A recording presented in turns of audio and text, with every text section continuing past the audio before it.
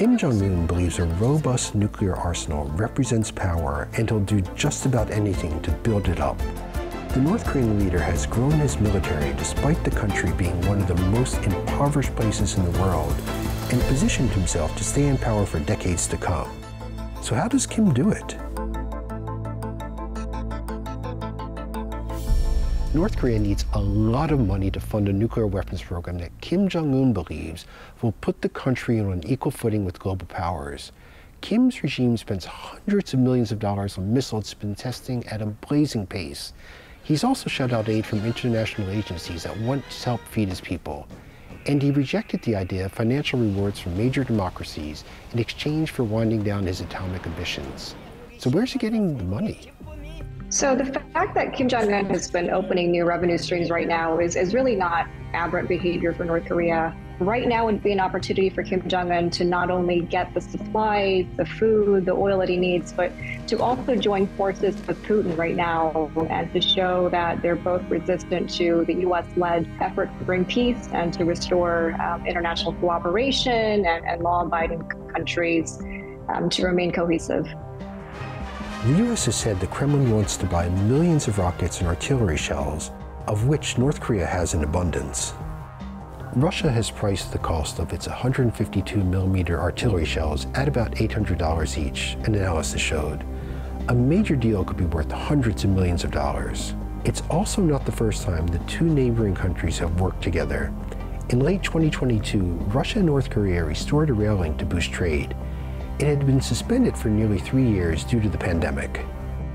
Satellite images show trains crossing from Russia into North Korea and stopping at a freight handling station.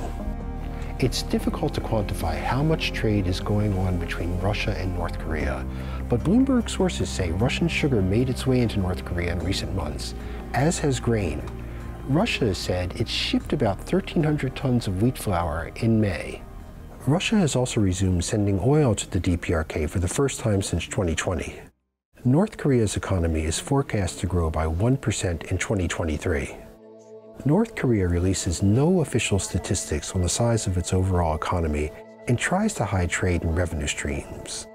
But there are signs that international activity is picking up, and it also includes China, one of North Korea's main benefactors for years.